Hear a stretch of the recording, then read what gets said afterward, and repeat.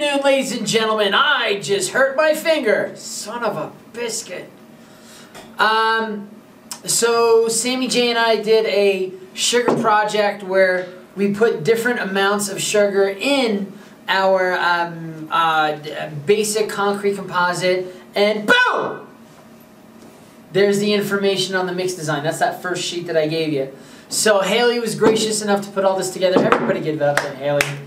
She's amazing. She is an amazing addition to our team. And she's about to take one of her certifications in what? Friday. In what? Oh, green roads. Green roads. She's going to be painting roads green. And to paint roads green, you need to be certified in using a very specific paintbrush. And Really small. really tight nap, if you will. She has to go to Canada to do it. They're having poutine, vegetarian poutine. Woo! And they're going to learn how to paint roads green.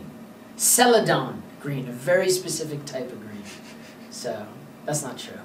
That's not true. She'll talk to you more about that. I've got to talk to you about this sugar project.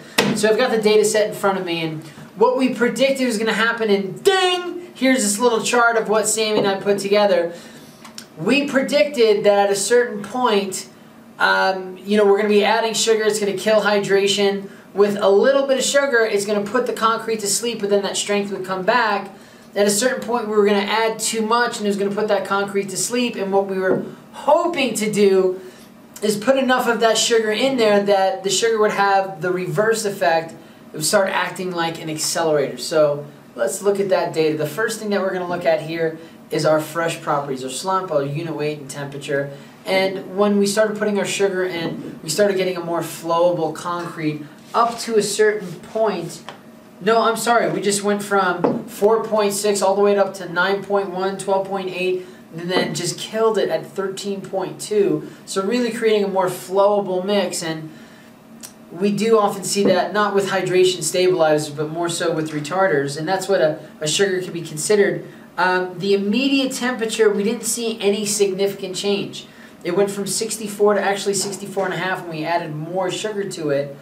So no real change. And then when we added our sugar, we did see a change in the unit weight, and that just could have been from containing the water, or maybe creating some air mechanically, or maybe even some chemical air.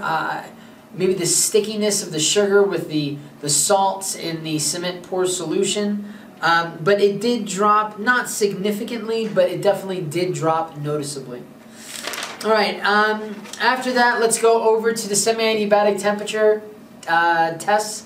Is where we're looking at our temperature over 24 hours. I actually think it was 48 hours that we looked over this temperature. And the reference is that traditional curve that we're looking for, where we're looking for that we miss that mixing stage, that first stage of cement hydration. We go straight into stage 2, which is that dormancy period where the concrete falls asleep. Then we have our acceleration where we gain in our temperature, and our deceleration, and then our plateau where we reach this densification stage. And what we see with the reference is this beautiful shaped curve. Once we start adding the sugar, that curve changes tremendously. In our lowest dosage, you see that pink curve, and that might change. What's the name?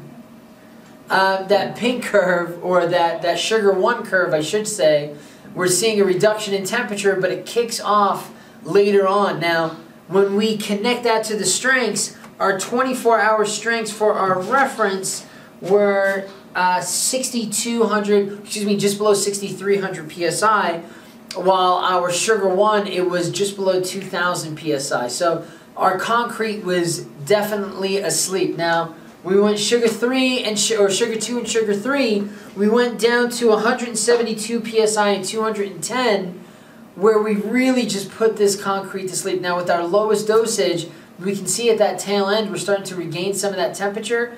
Not only do we see that in our 24-hour strength, but we also see that in our 7 and 28-day strength, where Sammy and I predicted that strength would be skyrocketing in flight. When you compare it to the reference, we are 700 psi above the reference at 7-day, and at 28-day we're another 700 psi above the reference. That being said, we included those higher amounts of sugar. Again, we changed up the electronegative potential, the hydration kinetics so much that the concrete really never recovered. And instead of getting to a rock-like phase, it went to more like a soft poop phase, or maybe a hard poop phase, but not something that we can really build with. So when people tell you to throw sugar into the back of your concrete truck, just be a little wary of that.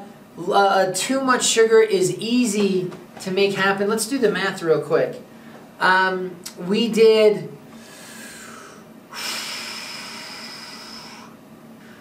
So 56 pounds was sugar dosage number 3, right? 56 pounds. Sugar dosage number 1 was 5.6 pounds. That's per cubic yard. So if you put 5.6 pounds of sugar per cubic yard, you're going to put that stuff to sleep for 24 hours, but it will regain its strength. You go above that, we went to, right, 56, but in between 5.6 and 56, what did we have? Was it half of it, or was it an order of magnitude? Hold on a second.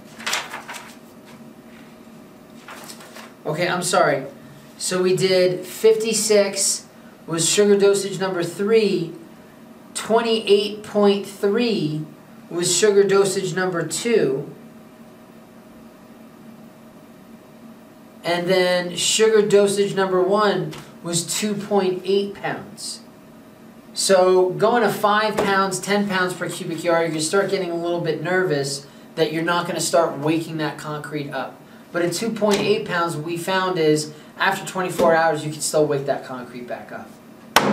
Okay, hope you learned something. Let me know if you got any concrete questions and concrete concerns.